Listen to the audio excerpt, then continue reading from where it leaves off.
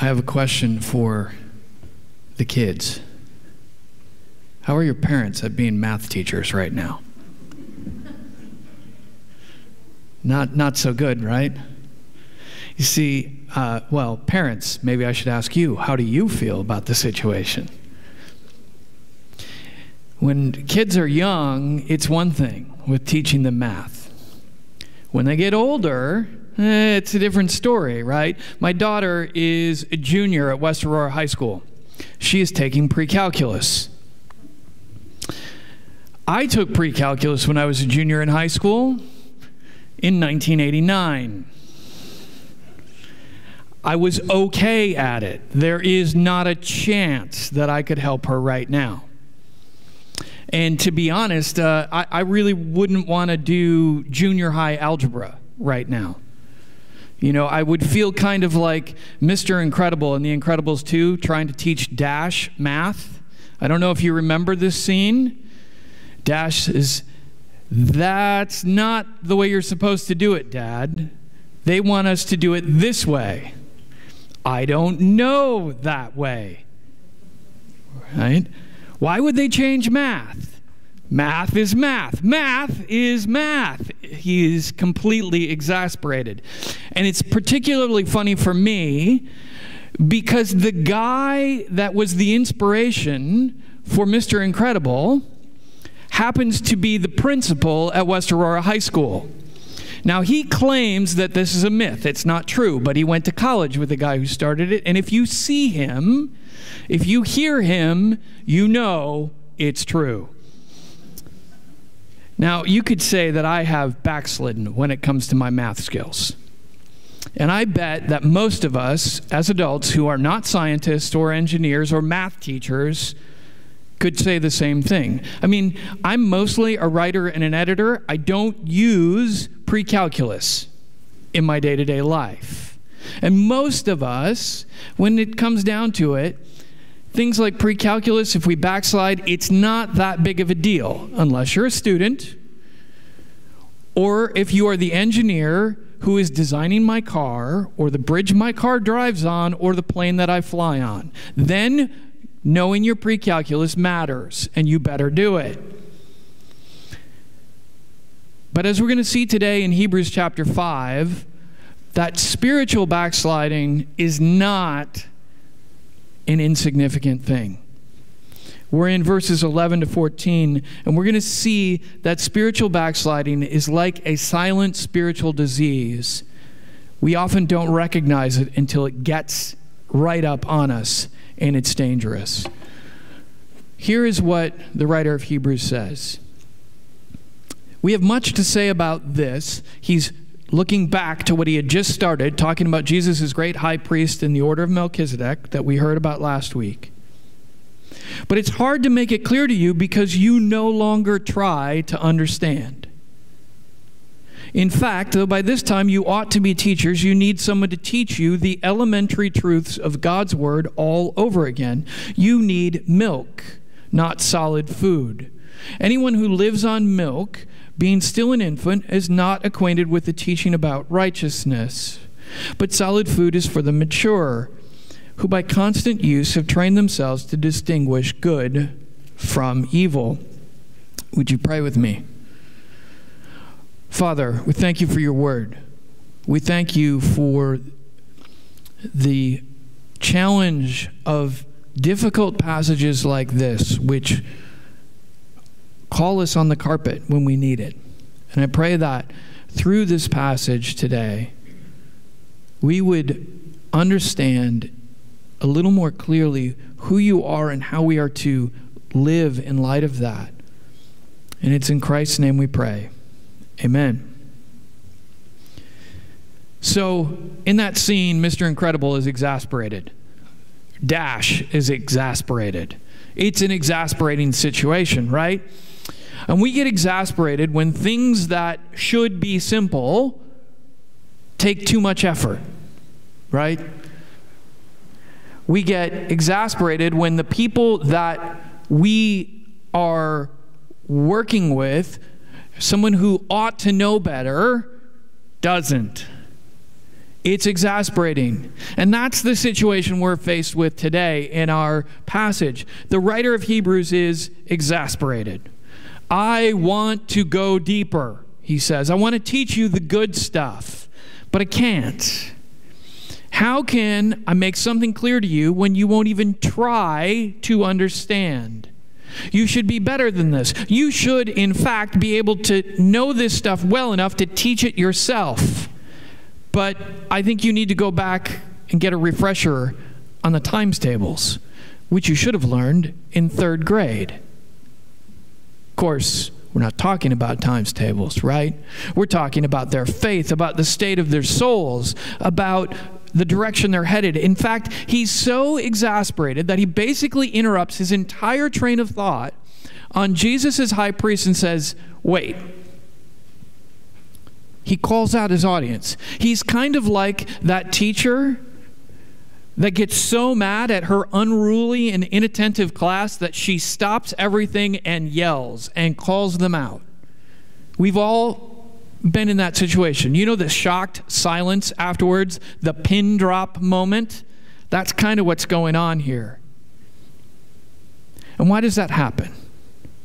Well, we need to realize first that that teacher, the writer of Hebrews, the pastor or the parent, is not exasperated because they don't care.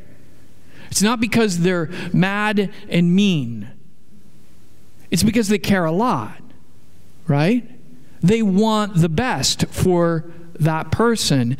And it really matters a great deal when someone that you care about stops doing the right thing or starts engaging in self-destructive behavior. And the writer of Hebrews is about to drop the hammer on his audience because he cares. This is not some Facebook rant or tweet storm about or toward an enemy.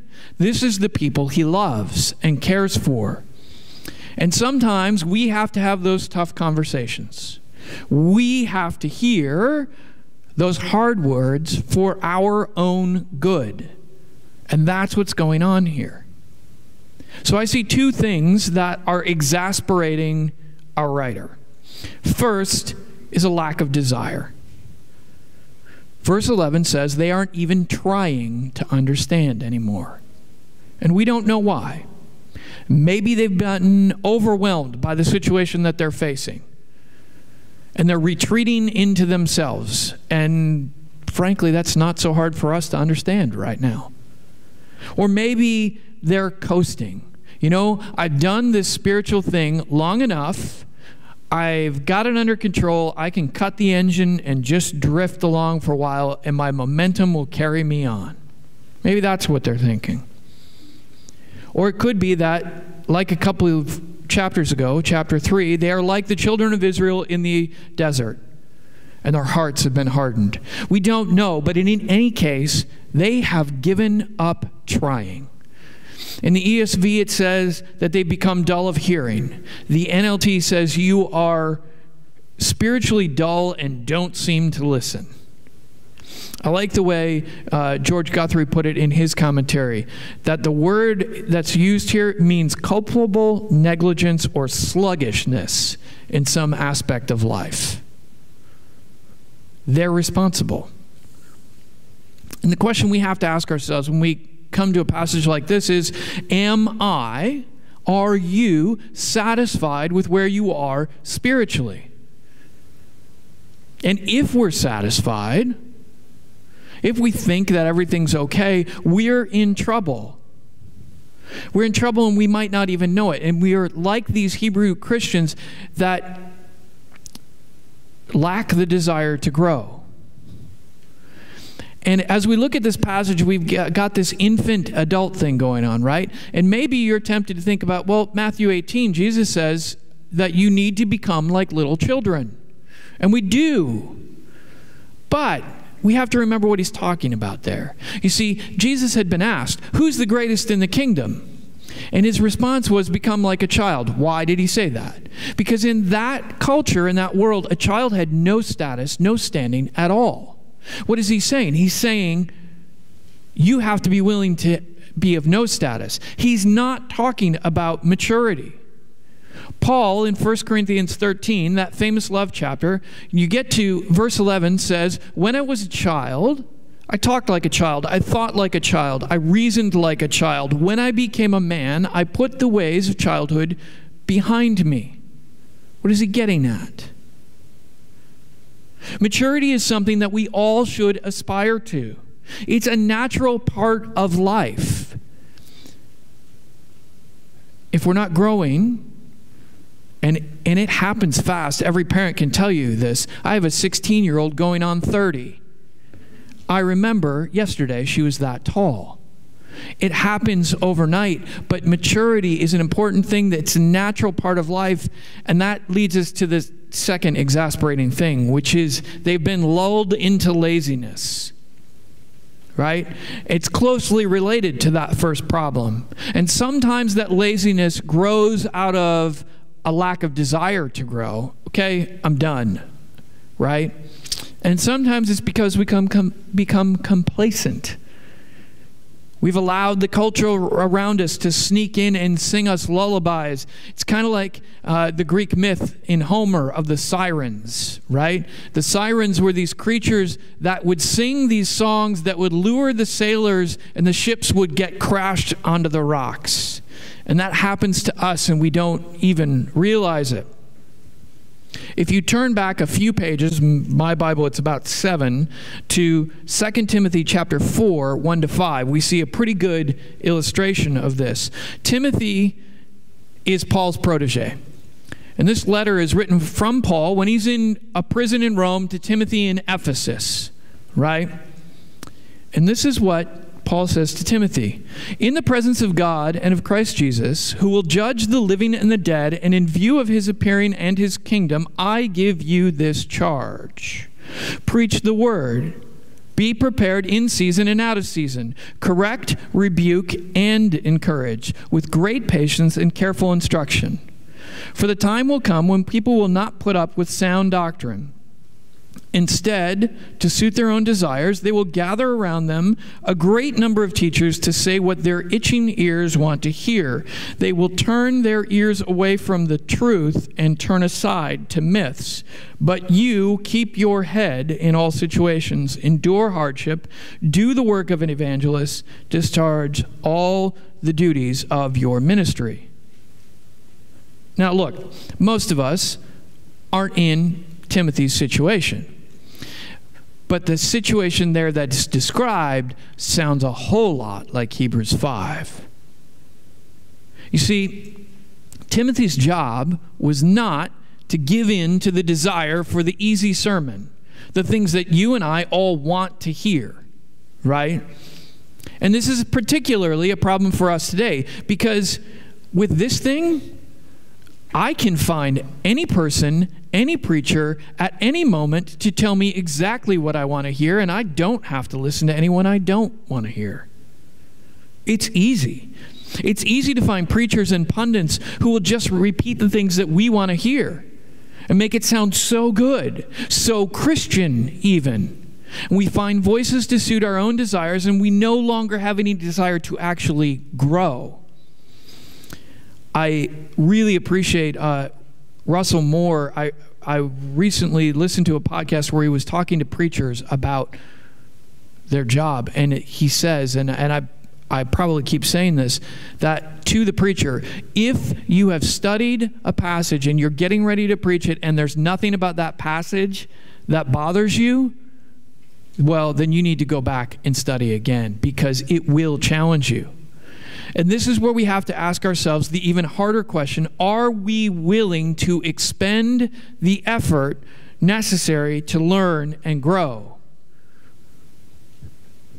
Being a person who didn't choose to be a homeschool parent, I'm having that battle right now. It's hard.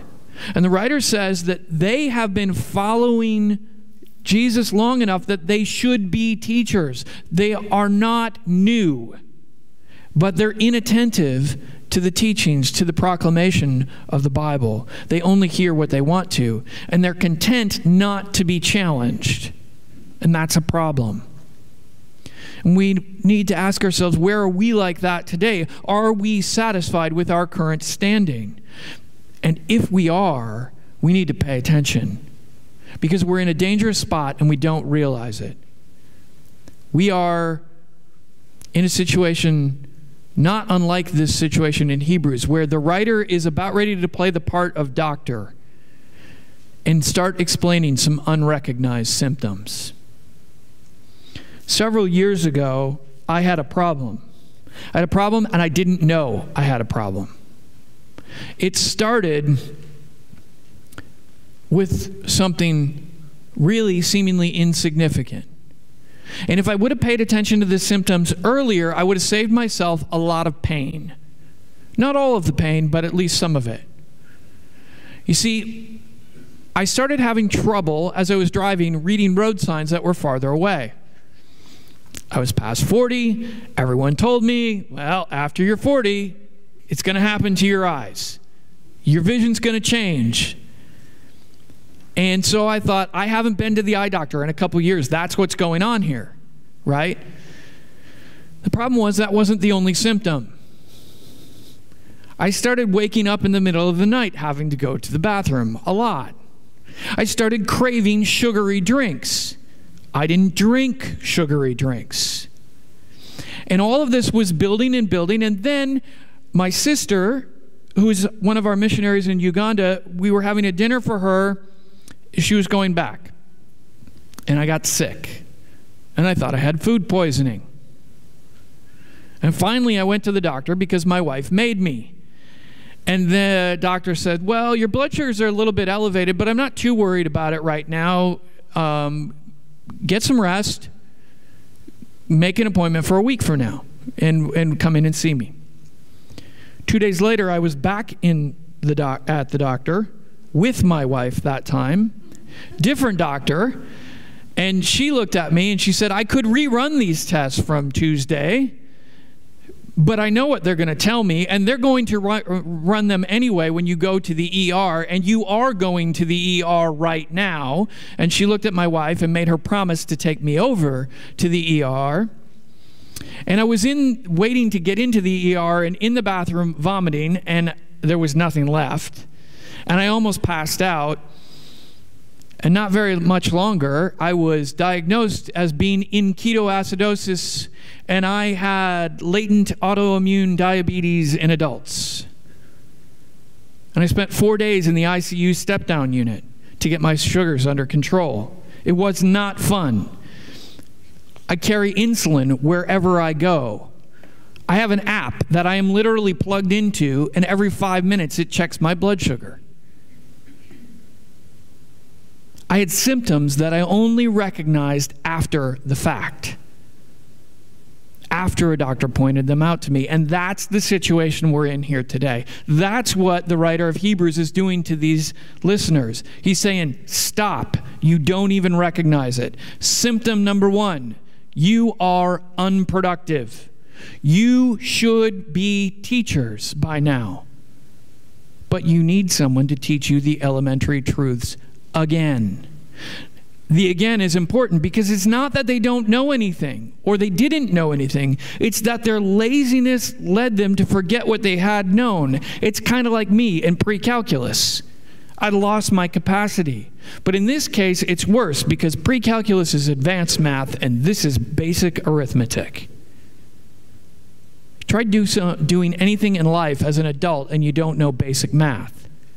Paying for things, making sure that you don't spend more than you have, figuring out how to calculate a tip, if we can ever go back to restaurants. You name it. Life gets really hard. And these believers, they've become spiritually unproductive. They were unable to handle the most basic of things. And we need to understand this isn't about like your job as a teacher. This isn't becoming a pastor as a teacher. This is the kind of teaching that we all do with people around us who are younger or who don't know stuff that we have to learn. By this time, he says, and as a parent, I want my child to grow and become. And when my kids were little and I took them to the pediatrician, What do? You talk about milestones. You talk about, okay, they're in X percentile, whatever that means. And they talk about where they ought to be for that time. And as they get older, you want your children to learn to think for themselves and not to just follow the crowd. You want them to become productive members of society, and that's the picture here. When you are as old as you spiritually are, oh, listener to Hebrews, you ought to be better, and the lack of productivity is a sign of spiritual disease. Symptom 2, they are undernourished. Our writer is getting personal here. You need milk, not solid food. You live on milk. And this is actually a serious insult. We hear this and we think, well, I'll go get the gallon of milk from the fridge. Maybe we think about the baby bottle. But in the Roman Empire, they did not have refrigeration. That's not what he's saying. He is basically accusing adults of being nursing babies. That is an insult. A mother's milk is completely appropriate if you are a baby. But sooner or later, you need solid food. And if you don't, you will be undernourished. An undernourished person is not capable of doing the things that they ought to be doing, taking on responsibilities, pursuing opportunities. An undernourished person cannot walk, cannot explore the wonders of the world around them, or experience the joys of life and connection. When you are undernourished in that way, you're always dependent on others. It's kind of like the feeling when you've been sick with an extended illness, COVID or not, and you haven't eaten a lot, and you start to feel better, but what happens? You're wobbly, right? Because you need fuel. Your body needs fuel. So these Christians are unproductive and undernourished, and symptom 3 is they're unchanged. This is kind of that symptom that puts them over the top when the disease really kicks in and everything cascades downward. And maybe this third symptom is kind of like me in my vision. I thought it was something else, a stage of life, a place on the way. But our writer says that because they're infants, they cannot or are not acquainted with the teaching about righteousness. And there's this curious thing that happens with this word, righteousness. It's hard to get at in English because the same word that is translated righteousness is the word for justice. And maybe you remember when I was here back in September and we were in Hebrews chapter 1 verses 5 to 14, and Jesus is superior to angels. And we ran into this same word. And we saw that righteousness and justice are connected, and that in English, as we look at this word, one aspect, it focuses on the personal side, right? And that's the righteousness aspect. But the flip side, the justice side, is our interaction with others. But it's one word in Greek. It's also one word in Hebrew. And in his translation of this passage, N.T. Wright uses the word justice, not righteousness. And in his commentary on this passage, he says this: the word for justice is a tricky one. Wherever we meet it in the New Testament, it is often translated righteousness. But that gives people the impression that it's all about behaving yourself in a rather self-consciously religious fashion, which certainly isn't what Hebrews or the other early Christians had in mind. Justice doesn't quite catch the full flavor either, but at least it makes the point that the purposes of God in the gospel are focused on God's longing to put the world to rights and to put people to rights as part of that work. Scott McKnight, as I looked at this word a little bit further in the IVP Dictionary of the New Testament, says that it is about conduct in accordance with the requirements of a particular relationship. What does that mean? What it comes down to is this: when you read the word righteous, you better be thinking about justice. And when you read the word justice, you better be thinking about the word righteousness. They work together. Our personal conduct should work its way out, the things that we do or don't do should work its way out into the way that we view our relationships with God and with others. And the way that we look out for others had better connect with our own personal lives. Christian belief is supposed to create life change.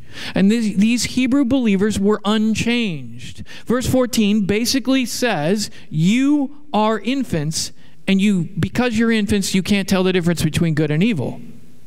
Well, infants don't need to know the difference between good and evil. That's not where they're at in life. But adults do. And that's a sad statement if you're talking to adults. It's one with real consequences for them, for their church, and for their society as well. And if you'll notice, he doesn't give them a list here. Not even in next week's passage when we start to discuss these elementary truths. We don't get a list of do's and don'ts. He gives some broad categories of belief. And I think there's something really important that we need to wrestle with here. Because we have a tendency to create lists, right? Here's the respectable sin and the not so respectable sin. Here are the sins of others that are really bad, and we miss our own.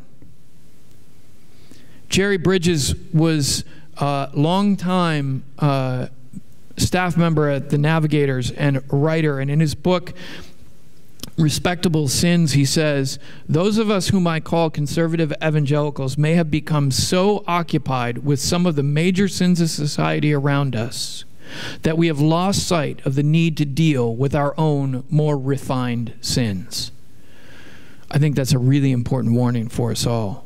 Because we too are susceptible to exactly what these Hebrew believers faced. We live in a culture that pressures us in lots of different ways to conform. And not only in the ones that we think are pressures for us to conform, because we find it easier to identify ourselves with our peers in the world around us than the teachings of Jesus. We find our identities in our sports teams, in our region. We find it in our ethnic or cultural associations, our political parties, all kinds of things, more than we do with our brothers and sisters in Christ. And we don't have those same temptations to revert to Judaism that this audience did. But make no mistake, the pressure to trade in our faith for cultural goods, and I mean goods, is real. For this audience that the writer of Hebrews is writing to, they probably thought this move back to Judaism was a good thing. Because they're putting their family, their national identity, even their ethnicity and their faith first in their own eyes, probably. But it really wasn't the case. Instead, it was the culmination of a real, silent, and sometimes deadly spiritual disease called backsliding. And we aren't that different. We too can make ourselves believe that we're headed in the right direction, or that we're okay when we're drifting from God, when we're turning ourselves actually into spiritual infants. So what do we do with a passage like this kind of warning passage? How do we find an elixir for our souls? You know, a medicine, something. And that's what this passage is, really. It is medicine. Hard medicine, doesn't taste very good, but it's medicine nonetheless. And the author does it in an interesting way here, because you would think that he would say, okay, you guys, you're not listening, you can't even do the easy, right? You can't handle that. I got to go back, I got to start over, 1 + 1 = 2. But that's not what he does at all. He gives them the warning, and he challenges them. You need milk, he says. But as you're going to find in the coming weeks, he doesn't go back to those elementary things. He goes right back to Jesus as a high priest. And what's going on here? Well, he's kind of like that teacher who just called out their student, right? Because what do students do after that pin drop moment? They tend to pay more attention, if for no other reason than to say, she's wrong. I'm going to prove her wrong. I can do this stuff. And that's what's going on. So how do we do this? How do we pay closer attention and make sure that we're not letting this spiritual disease creep in and take over? For me, managing diabetes is several things. First, it's insulin wherever I go. I don't even go to the grocery store without it. It's also paying attention to my body, what I eat, what I don't eat. It's exercise, less than I should, but I do. And in this case, the writer is talking about food, right? Milk versus meat. So I figured we would use the acrostic EAT. Examine yourself. That's the first part. It's hard to be self-reflective in our always-on world where email, Twitter, Facebook, all Instagram, it's all right here. A friend of mine told me a story this week. He works with teenage boys, and a 15-year-old that he knows said this past week they removed TikTok from their phone completely. Now, some of you don't know what that is. Find your nearest teenager and ask them. Okay? It's particularly addictive for a lot of teenagers. He removed it completely because it was becoming a problem for him, and he knew it. And he said there was at least one time during the week where he really wanted it and wished it was on his phone, but it wasn't. And he said, I was bored, but it was okay. And that right there is the beginning of maturity, of wisdom. Sometimes it's okay. And we need to be willing to shut things off when they are taking over our lives. In 2 Corinthians 13:5, Paul says, examine yourselves to see whether you are in the faith. He's writing to a church. This is not about checking boxes and saying, yep, I agree with that. This is about whether or not we, not the person down the row from you, not your neighbor, but we are spiritual infants. Do we believe in a way that it works its way out into the lives that we live on a day-to-day basis? And we can't do this on our own. We need both God and one another. David in Psalm 139 cries out to God. He says, know my heart, purge me of any wicked way within me, trade my ways for your ways, God. Psalm 51 is a prayer of repentance for David after a pretty horrendous sin. It's a confession, and he asks God in verse 10 to clean his heart. But then in verse 13, there's this verse that we often overlook. Then I will teach transgressors your ways, and sinners will turn back to you. That's important, because David is basically saying, even though I have messed up beyond belief, I can be redeemed. Matthew 18, Jesus says, confront the brother who sins against you. Why? Not to get them, but to restore the relationship. In James chapter 5, we read that we are to lift up the person who finds somebody who's wandered from the faith and brings them back. You see, if we have backslidden, it's not the end. God can and will restore. And like David, the story of God's grace lives on in us and not only restores us, but can be used by God to restore others. But that self-examination is not enough. We also need an appropriate diet. We know that we cannot make our entire lives work on a diet of fast food. We might want to, but it's a bad idea. And just like that, you also cannot take food that is just for infants as an adult. It doesn't do the job. And if our spiritual diets consist merely of the things that we learned when we were little kids, there's a problem. You need to go deeper. It's not good enough. And too often, maybe we feel like, I can't do that. It's too advanced. It's kind of like me in pre-calculus. Not a chance. Can't do it. But there's a problem with that kind of thinking, because way back when I was 17, I actually did do pre-calculus. I mean, I wasn't great, but I did it. We have to stretch and grow and learn, and all of us, adults and kids, can grow deeper. Look, if teenagers in high school can do pre-calculus and chemistry and world history, they can handle the Bible. And so can we as adults. It's not that difficult. We can and must have an appropriate diet. We have to stop looking just for the things on the lowest shelf that are easy to get at and digest. We have to stretch and be willing to go beyond what we're comfortable with. And we might actually find out that not only can we do it, we actually enjoy it. Third thing, we need to train regularly. Why do athletes train? Why do they practice? It's not just to get stronger or build endurance, although that's part of it. Right? You run drills and watch tape and do it all over again to create muscle memory, so that when you get into the game, you do not think. You do. You know what to do, and it's natural. It's a part of what your life is. You do it because you know.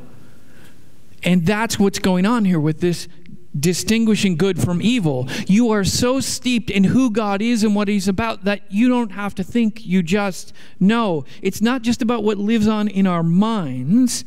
It's not about categorizing people bad, good, bad, good. And looking down our noses at them. It's not about that at all. It's, are we putting the work, the effort into our faith that it's become such an integral part of who we are that we live it out on a day-to-day basis, so that we can go on to the deeper truths, not leaving those elementary truths behind, but building a foundation on them. Just after the quote I read from N.T. Wright earlier, he says this about the point of the passage. What the writer here longs for is that people should become proficient in the entire message of God's healing, restoring, saving justice. He wants them to know their way around the whole message of Scripture and the gospel, to be able to handle this message in relation to their own lives, their communities, and the wider world, and to see how all the different parts of God's revelation fit together, apply to different situations, and have the power to transform lives. And just like athletes, we don't train alone. We train with one another. We, plural, are the body singular of Christ. And as the writer of Hebrews says later in 10:24, we're to spur one another on to love and good deeds. Paul in 1 Thessalonians 5:11 says, encourage one another, build one another up. This process of growing and becoming is not an individual one. Yes, I have to put in the work, you have to put in the work, but we do not do it alone. So let's get really practical in the last couple of minutes. What do we do? Like, what do I do? This is the part where the preacher says, read your Bible and pray, right? It's the cliche, but it's true. Where do we start? Here's a few suggestions. First, create a habit. Just like exercising your body gets easier when you have a regular time and a regular place and a regular setup, it's easier when we're consistent. Second, don't do it alone. This is the point of small groups in many, many ways, right? Because even if we're only checking in with somebody once a week, tell them what you're learning. Let them ask questions. Let them challenge you. Help one another grow. Third, I would suggest reading and praying the Psalms. Here's why. The psalmists are real. They are raw. They say the things that nobody says politely in church, right? They can be shocking, and they will help us to be more real as we explore God and as we learn who He is and what He's about. 4, don't bite off too much. Look, we're about, 6 weeks away from resolution season, right? And what happens every January 1st? We make resolutions. I'm going to work out for an hour every day. I'm going to eat kale, breakfast, lunch, and dinner, and I won't even smell bacon. Right. No, you won't. Start small. Start small. Get in a rhythm, then push yourself. That's the way exercise works, right? That's how you get better and stronger. Finally, be willing to go beyond your own comfort zone. The way that we build muscle when we work out is by pushing ourselves further than we think we can, right? And when we're young, it's a lot easier. Your body recovers way faster than it does when you are closer to 50 than you are 40. Trust me, I know. But we still have to push. That's part of what we do, even when we're older. So maybe you try a passage that you don't normally go to. Or you read a book by someone who seems too deep. I recommend, well, I already quoted Jerry Bridges, but I recommend J.I. Packer or C.S. Lewis. Sometimes you won't get it all, but that's okay. The idea is, what have you learned? How have they pulled you? They don't put everything on the lower shelf. They put it at the one you just have to reach for a little bit. The point is stretching. So, as we close, where are you? Have you backslidden? Are you in danger of it? Do you have people in your lives that are in danger of it? Hopefully, you've seen in this passage that it's both a real and imminent danger, but also that it's not the end. That God gives us the opportunity to come back, because starting very shortly, the writer of Hebrews goes right back to these deep things. The challenge is laid for us. And after all, if Jesus is truly the greatest of all time, as this entire series is about, then we ought to be willing to do what it takes to know him better and to be like him. That is what the writer of Hebrews is inviting us to do. That is the challenge for today.